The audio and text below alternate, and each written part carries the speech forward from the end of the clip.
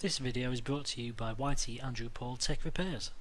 If you have a console, laptop, computer or Macbook in need of repair in the UK or the EU, then have a look in the description below this video for details on how to contact us in order to organise your repair. Hello there ladies and gentlemen, and welcome to today's video. And today we're going to take a look at this 1200 series PS4. And to be honest, this is one that I'm kind of making as a reaction to something I've noticed happening on the channel recently. And that is way back when the 1200 series PlayStation 4 made an appearance. Just a few weeks after launch, I ended up with a blooding unit, which unfortunately had its warranty expired. And consequently, it ended up to me to see if I could fix it. Now, unfortunately, in the end, the machine wasn't fixable, and the guy who sent it in very kindly let me keep it for spares. So in the end, that's what happened to that machine. But in the meantime, what I actually did was I documented sort of like the processes for disassembling it and a look at the internals to see how the board had changed. Now, that wasn't intended as such as a disassembly tutorial, but that's kind of what people are using it for. Now, consequently, it's not the best sort of thing to use for that. There are bits in there that are blocked by my arms and elbows, so at some point in the future I would like to redo that video so that you've got something proper there to reference. But in the meantime, I thought I'd knock together a quick video today whilst the sort of main video that I wanted to get up this week is still in the middle of being edited together, to sort of give you a few tips and a few pointers to where people tend to struggle in that video. So it's getting quite a number of views recently, but there are a couple of common things that seem to be cropping up in the comments a lot that people are struggling with. So to that end, I thought I'd knock this video together today as a little bit of an addendum to that video, if you like, if you're struggling, to give you a few tips and pointers on the common places that people tend to find trouble when they're disassembling these units. And the first thing we're going to look at today is getting the base of the unit off, because that seems to be a really common one that people struggle with. So let's get to it. Now, I'm fairly sure that a lot of the time this is because people are following the wrong sort of disassembly guides. They're following the guides for the 1200 series machines, when in fact they want to be following the guides for the 1000 and 1100 series machines, and you'll see why shortly. Now, back when these were new, it was easy to identify a 1200 series machine because these top hard disk drive covers here were matte black plastic. As you can see on this one, it's the same finish on this hard drive cover as is on the rest of the console. Now, on the earlier 1000 1100 series machines, they used to have this shiny glossy black plastic lid here, as you can see. You see it's shiny? So they used to have that. Now, unfortunately, enough time has passed that a lot of these machines have now wound their way sort of second, third hand. They've been through Gumtree, Facebook Marketplace and eBay, and sort of bits and pieces have been changed around and everything. And now, because these tops are completely interchangeable, there are 1000 1100 series consoles with these matte black plastic tops on. There are 1200 series machines with these glossy caps on. Some people preferred the look of one or the other, so they just changed them out, and now you can't really tell. So how do you know which one you've got to make sure you're using the right technique to get the base off? Now, the first and easiest way to tell is to take a look at the front of the unit at the power and eject buttons. Okay, so on the earlier consoles, these were a capacitive type, and I'll just see if I can get you a little bit closer into this one here so you can see, hopefully. But this is definitely a 1200 series machine. Okay, now you'll notice that the button itself, hopefully the camera won't go too mental here, but it actually, I can click it. Hopefully you can hear this if I get a bit closer. So you can physically click it in. So when you press it, it physically clicks. And the same with the eject button. So if you go down a little bit further, the eject button here, you can see I can physically click that in and it clicks. Okay, now on the earlier consoles, on the 1000 and 1100 series machines, these buttons were entirely different, and I'll just get one in here to show you. Okay, so here's an earlier 1000 1100 series machine, and you can see actually these actually don't stick out as far. They're flush with the surface of that hard disk drive cover, and they don't click. You can't press them in. They don't press, they don't click, they don't make any noise, and that's because they're capacitive. So basically all you can do is rest your finger on them. You can't press them, you can't push them in. That is a 1000 1100 series machine. You can't sort of do anything with those. Those buttons have to stay because the construction of the board for the power and eject button assemblies are completely different. So if, no matter what it looks like, if your buttons are like this, you can't click them in, you can only sort of rub your finger along them, and that's a 1100 series machine. You need to follow a different tutorial because getting the base off those is completely different to getting a base off a 1200. Okay, so the other big difference between a 1100 series machine and a 1200 series machine are the screw caps. Okay, so on a 1200 series machine, you have 2 screws on the rear, which secure both the upper and lower faceplates to the console. On a 1100 series machine, you have 4. And again, this is where I think a lot of the confusion comes from, because people actually have a 1100 series machine with 4 screws, and some of the screws are still in there, so they can't get the bases off. So to make sure you've got a 1200 series machine, basically there is a difference here. So the warranty screw holes here at the top, in the middle, and the bottom are in the same place as they are on the 1100 series machines. But on the 1100 series machines, you'll have some glossy black plastic stickers over these 2 endpoints here. So where we've just got an air vent and there's no screws and there's nothing there, on the early 1100 series machines, there's some glossy black plastic stickers. I'll see if I can pop a photograph of one of those machines in here for you now so you can see them. But basically underneath those stickers are 2 more T9R screws. So those are the T9 security Torx bits with a little metal spike in the middle of them, just like the same screws that are in here and here. So if you have those 2 black glossy plastic stickers covering these 2 end caps, again, you've likely got a 1100 series machine. So if you can't get the base off and you've removed these 2, make sure you don't have these glossy black plastic stickers here covering these end caps, because if you do, that's probably why the base won't come off. Okay, so we've deduced that you now have a 1200 series machine, and we definitely have the right machine to be following the disassembly guide for. So what do you do to get the base off if you're struggling? Okay, now this is something that I didn't get across very well on the old video. It was when the channel first started and I was filming it on a Panasonic TZ7 digital camera, so I couldn't really get very close in. But I'm going to show you better hopefully now. So essentially what you need to do to get the base off this is take the 2 warranty stickers off here and take the 2 T9R screws out from the top and the bottom here in the center. You can see the 2 screw holes here. This machine has had these screws removed already.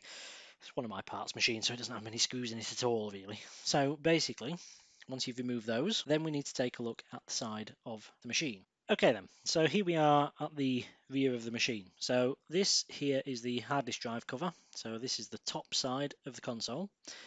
And this here is the bottom side. This is the base. This is the piece we're going to be taking off. Okay, so these are the 2 holes here for the screws that we've just removed. Okay, so what we're going to do is we're just going to go up a little bit here and we're going to take a look in this bottom corner.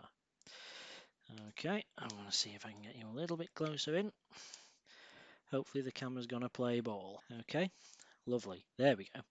So we can see here that there's a line in the plastic. So this is the base. So this is the bit that's coming off. Okay, so if we take a look in this split here, which is down the left and right hand sides of the console, we can see here that on the base there's this crack in the plastic here where the 2 bits join. So this is the base of the console we'll be removing, and this is the mid frame. So this is what everything else is bolted into internally.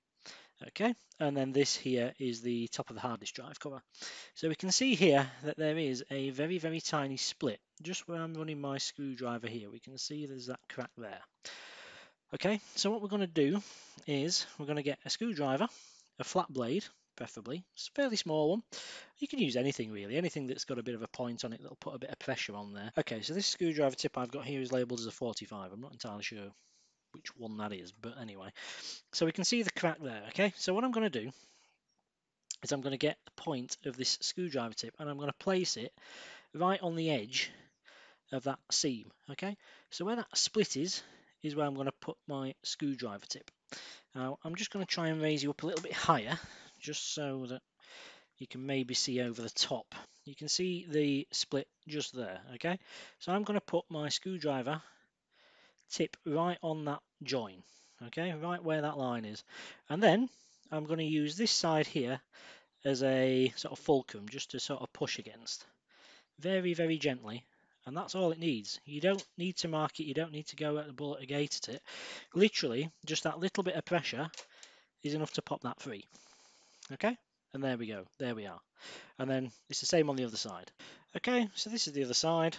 As you can see there, you just about see the line there. Okay, what we're going to do, same again. And there we go. It's as simple as that. It's even easier if you can actually use two hands to do it. So just put where that seam is, tip of a screwdriver, or anything with a fair decent point on it. Just put a little bit of pressure on where that seam is. You'll see it start to move. And then literally what I do is just put the tiniest little bit of pressure on there. So tiniest bit of pressure on with that line, and then just get your finger and flick it, and that's usually enough to bring it off. Doing it that way actually avoids you can see here where this one's been apart quite a few times before now, and somebody's marred the plastic. But if you do it that way by just putting the slightest bit of pressure on that gap, on that seam with your screwdriver point, and then just use your finger to flick it. So you're not actually pushing with the screwdriver, because that's how you mark it. You literally just put a tiny bit of pressure there on the join between the two surfaces, and then just flick it with your finger, and off it'll come. So the next part that people tend to struggle with is removing the power supply from these things. Now again, these aren't too difficult to do. You've just got to sort of have some faith, because you have to give it a bit of a tug. Okay, so what you need to do first is remove the screws. So there's a couple of Phillips head screws here and here. Remove those, and then there's some T9Rs again, just here, here, and here. Okay, so there's 5 screws in total you're going to remove. Once you've removed those, essentially what you do, where this little tab is here, where this screw is at the back, get hold of the machine so it doesn't go anywhere. Lift this tab, okay, and you'll feel it. Right now, it feels like it's grabbing on this side, and it is, because there's 2 forks for the 12 volt that sit over this end of the connector. But don't fear, give it a tug. You'll feel it, and you'll hear it snap like that, and you think, ooh. But trust me, just get it in the middle, lift it. Don't tug it at this point, because there's a fly lead just underneath here that's connected between the power supply and the motherboard, and this just unhooks, and away it comes. And that's it. You've just got to have a bit of faith. Trust me in that one. It doesn't feel very nice, but it's the only way to do it. And it's easy. Okay, so now while we're on the subject of power supplies, there's another really common one that comes up. And that is this bottom right-hand corner power supply screw here. So it's a little Phillips head screw. And a lot of people say that when I come to turn this and come to screw it back in, it just kind of spins on me forever. Now on this one, we'll see that as we tighten it down, it locks into place. Okay, so there's no particular problem on this machine, but there could be if you miss one very vital step. Now that one very vital step that you might have missed is sitting underneath this cover. Okay, so this is the rear of the machine. So this is where the HDMI ports and everything plug in. So this is the bottom right hand corner of the machine, and you've got this black plastic cover here with 2 T9R screws in there.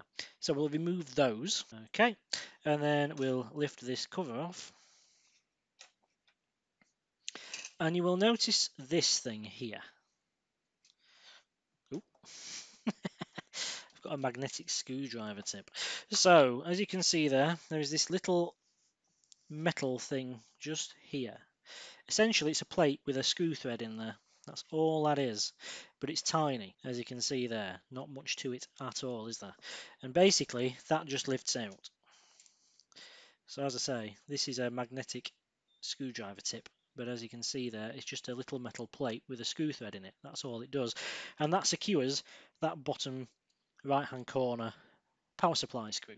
So if when you're coming to screw yours back together, that screw's just spinning round and it's not going in, it's because that plate is likely missing. Now it is small and it does drop out when you remove that black plastic cap that goes over the top of it.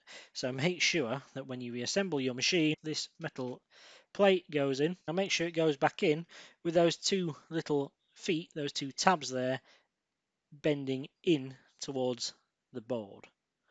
Okay, so those 2 little feet go through those 2 holes, top and bottom. So it just sits in like that, and then the plastic cap locates over the top of a couple of little plastic spools So there's one just here. Okay, and there you are. And then the two T9R screws go back in on the top, and that's it. So now when you come to put that bottom right hand side screw back in, you'll turn it, it'll tighten, and it will secure the power supply. Ooh, and now this one's a doozy. This one is the one that gets everybody, it seems to do, going by the comments on that other video, and that is just how do you put the power button back in? Yeah, it can be a bit of a nightmare. So essentially, as you can see here, this is the power button. Now most people can get it out because all they do is they lift this top part here and it just slides forward. Okay, so I'll just demonstrate that now for you really quickly. But that's how you'll find it when you come to disassemble the machine. All you do to remove it, again, I suppose this is useful. If you need to remove it when you come to disassemble it, you lift this black tab up here, okay, and just slide it forward. Okay, so that tab there is this one here on the top. Okay, but when it comes to putting it back in, it can be a bit difficult, and it's also really easy to break things, so pay attention. Okay, now this is tiny and it's really difficult to sort of get on camera for you, but you can just about see here there's a little black plastic thing there sticking out just past this green edge where my screwdriver is. That is the tactile surface mount button that actually powers on the machine. This black plastic button that we put in essentially just nudges against that with this surface here. Okay, so essentially that just literally rocks back and forward and knocks into that little contact switch there. Now if you get these buttons in wrong or you force them in, it's very, very easy. In fact, even doing it the right way, if it's been done enough times, is enough to sometimes break that surface mount button. And that's a pain because that requires removing the motherboard from the console and physically resoldering a new button in there. Now then, finding those can be quite difficult, but in fact, some Nokia Lumia 820s, I think it is. I'll put the right model in the description. If you've got an old one of those lying around somewhere, the volume keys are the exact same button. And I will also try and put a link in the description to somewhere you can actually buy the buttons themselves brand new, so you can put them back in there.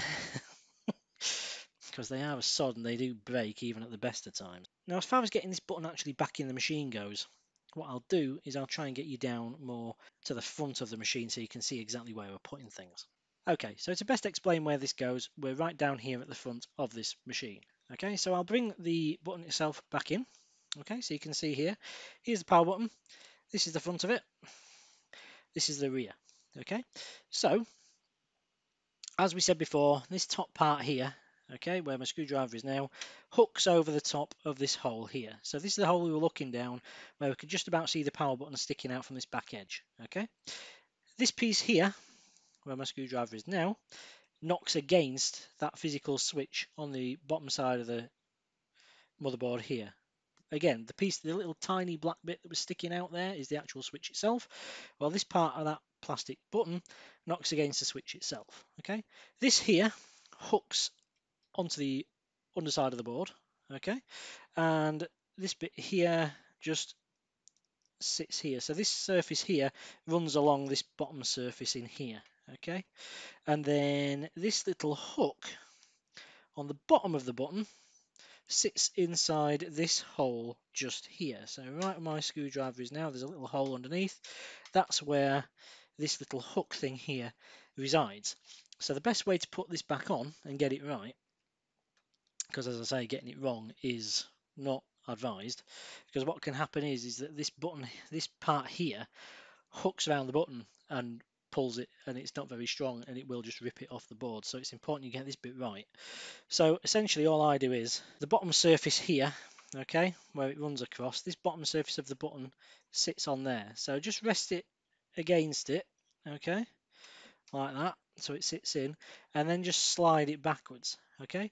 So I'll get it just to the point now where the top side of this button, I'll lift you up. So that top hook now is just about sat on this front edge here, so I can't push it any further back at the minute. Okay, now we'll come back down the front and I'll come slightly sideways, so hopefully you can see this if I get you in focus. Okay, so we can see now, look, so this is the hole this is that bottom hole I was pointing out a second ago. Okay, and you can see that the hook on this button here is just going to sit in the top side of this hole. Okay, so what I like to do is just get this back edge of this button, okay, and just lift it slightly so it comes over this top lip. So you can see now, look, the hook is right on this middle bit just before the hole. Okay, and we're making sure that this bottom hook here now is going into that hole. So you can see the hook just about where my screwdriver tip is going into that hole. Now all you can do, gently push it back. Okay, and we can see now that this here is hooked over the top and is now in the hole. We can see now that we can't remove that, and we can move it around, and we can also now click it, and that's perfect. So you can feel it click, pop in and out, and we can get it, and we can't remove it because it's all hooked into position. That's perfect. That's now correctly in place, and now it's just a case of reassembling the rest of the machine as you wish. Okay then, ladies and gentlemen, so those are the perils and pitfalls of the disassembly and reassembly of the 1200 series PlayStation 4. Hopefully you've enjoyed that video today and you've learned something, and if you have, then I'd really appreciate it if you've liked what you've seen here today. If you could just pop down below that video and hit that big thumbs up button. It really does help me, and it helps the channel grow immensely in ways you wouldn't believe. It would mean so much to me, and I thank you for anybody who is willing to do that for me. Again, anybody who enjoys what they've seen today and wants more of it, if you go and check out the rest of the videos on my channel, there's over 100 on there now, all messing around with games consoles and Macbooks and everything else. A lot of component level hardware repairs and things on there. If that's your sort of thing, or it sounds like it might be, then again, you know, feel free to go ahead and check out everything else we've got on there. And again, subscribe for more, for when the latest videos and everything release, and ding that bell to be notified once those go live. Again, if you are in need of a repair of your own, and you'd like me to take a look at things for you and you're in the UK or the EU, then feel free to drop me an email to my business email address. That's YTAndrewPaul@outlook.com. That can be found in the description of the video. Feel free to hit me up down there. And like I say, if you're in the UK or the EU, I will happily get a quote for a repair to you as soon as I can. If you're elsewhere, then unfortunately I can't provide you with a repair service, but what I can provide you with are components and bits and pieces that you might need in order to fix your own consoles. Or again, if you're a business and you're in need of parts, then feel free to hit me up and I'll see what I can do to supply you with what you need. So I thank you very much for watching, ladies and gentlemen, and I will see you in the next video very shortly. So for me for now, it's bye-bye, stay safe, and I hope life treats you well. Many thanks for watching then, ladies and gentlemen. Hopefully you've enjoyed this video. If you have, then why not check out these recommendations below. Also, please remember to comment, rate, and of course subscribe to the channel if you found this useful. We've plenty more content on there, and there's lots more to come. So that part there, no, I have to redo that again. That's wrong.